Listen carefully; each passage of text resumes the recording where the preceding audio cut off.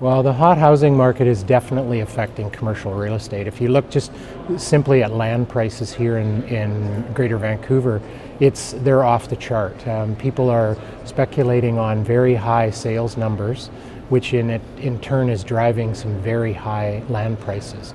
So we're seeing land prices that we would never ever have anticipated years ago.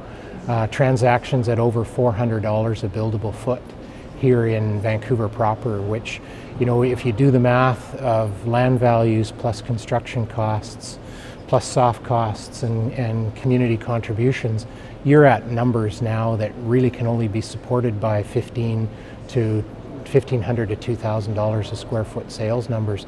And that's on, you know, we just never anticipated that and never expected that.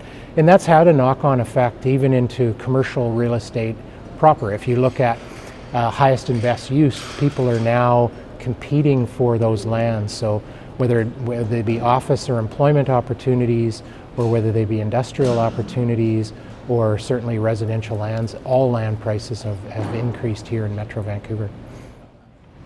I think to a large extent it impacts an employer's ability to hire and retain staff.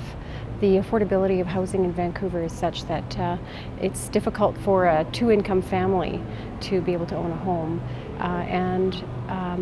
But I think what's more important there is not so much that houses are too expensive. I think there's some good research being done on the disparity between the wages in this region and the cost of housing.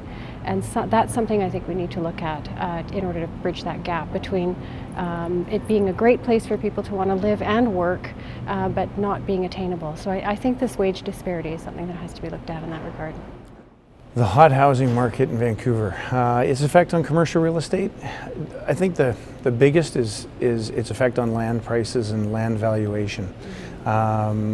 Clearly we'll pay more for where we live than where we work. And we've seen land prices skyrocketing, and we're also seeing development opportunities that would traditionally either stay industrial and or office go to residential. The Molson site, for example, comes to mind as an industrial site that is speculative to eventually go residential at some point in time. Sure, I think it's hard to talk about residential real estate without talking about commercial real estate and vice versa. As I mentioned earlier, you know, land prices are so high that you really have to, you can't just build an office building anymore. You got to think about, I'm going to build an office building with a hotel component and a condo component and some retail.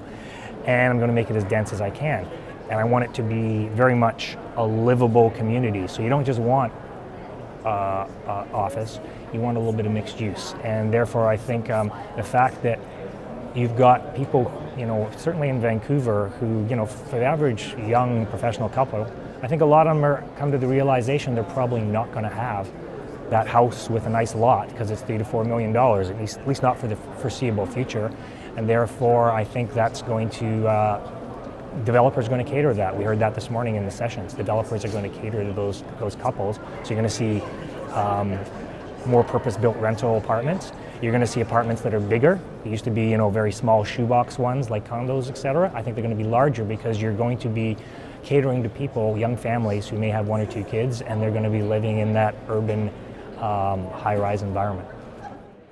Well, the Vancouver housing market is, you know, is the catalyst to a lot of development that we are seeing in our city. So because this is such a great place to live, it is attracting tenants. It is subsidizing the cost of commercial construction. By virtue of these mixed-use projects, the residential pays a bigger share of the cost base than the commercial does.